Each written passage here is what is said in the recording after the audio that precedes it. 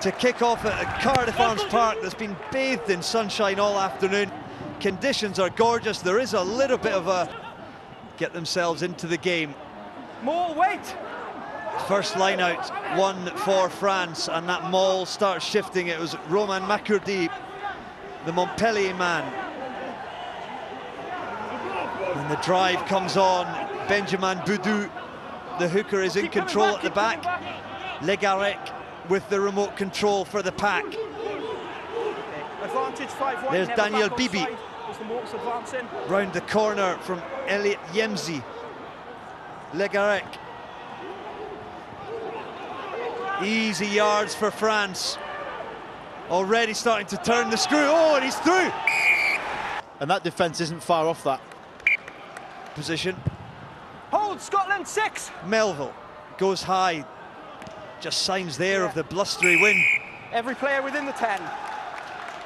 A bit of a wind factor, I guess, on that as well, Rory. The ball was blinding him. Can he add the points? He does. It is a gorgeous strike. It's 3 more points.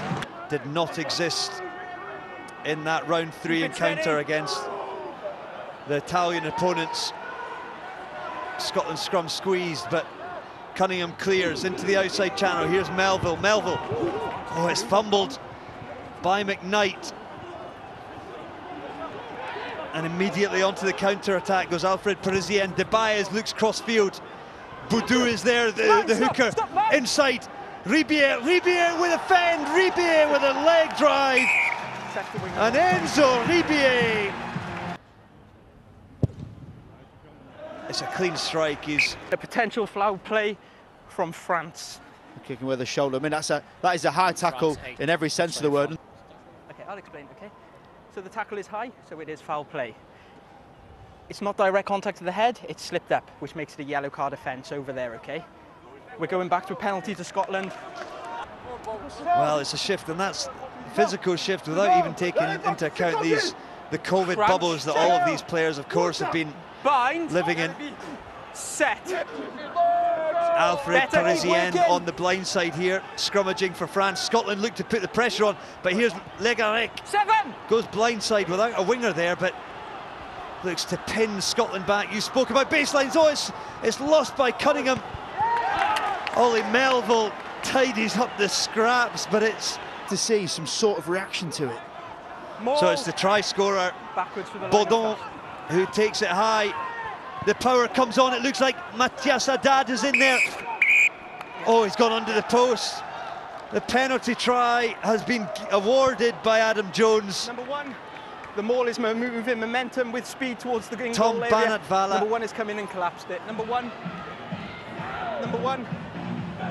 Yellow card. The 7-man French pack.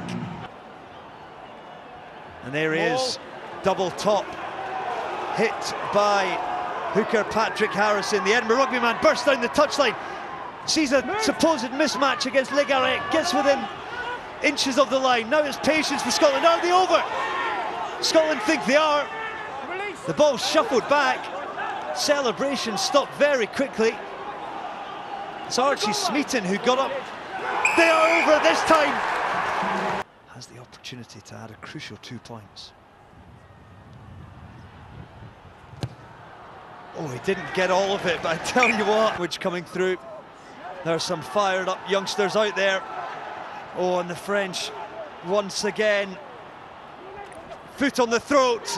Barry is over. Leo Barry, the Stade Francais centre. Footwork, power, pace.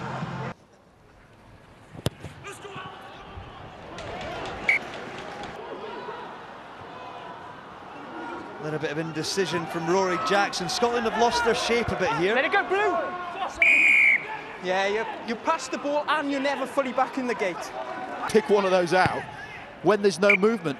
A little bit of a line-out target with Leatherbarrow on, but there's a man who's the size of 2 human beings. Alex Samuel, 6'9", rises high.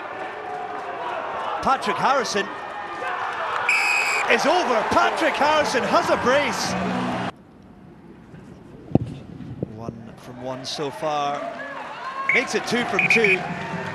Ribier prior to his red card, a penalty try, and Barre the centre. And it is Thibaut Debaes who gets us underway. The Rainbow Cup in April, learning from the likes of Bill Mata, Hamish Watson at Edinburgh. Rhys Tate, eyes up,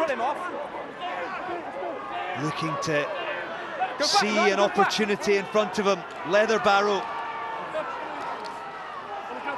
envelops him, looks to drive him over. They're within inches.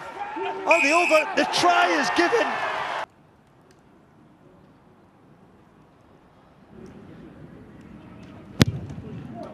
Looks good to me, yeah. Oh, it's a 10-point game. Bind.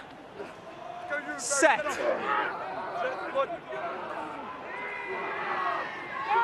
The squeeze comes on. Scotland in reverse. Legarec looks up, off gets the offload away. There was a hand to that by Ollie Melville. Yep. Yeah. I think it's a deliberate knock Is the on. cover outside? For me, we need to check that, yeah. Number 15. 15. Yellow card, deliberate knock on, penalty try.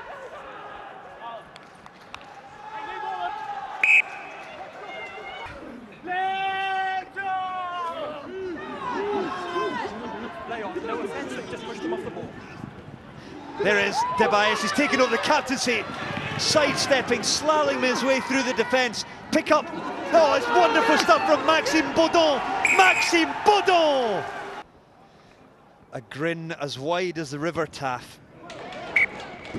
Ijeladen, a real production line of talent.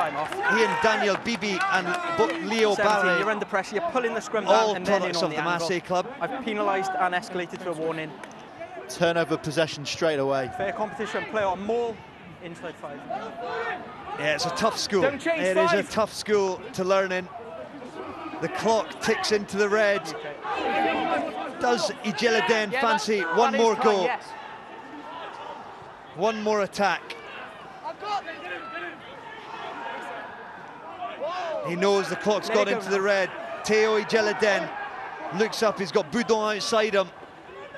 Let it go, let it go. Will they fancy finishing with one more? Oh, finally, Ijeladen. He's told enough's enough. It goes back to Edgar Retier. His knock-on doesn't matter.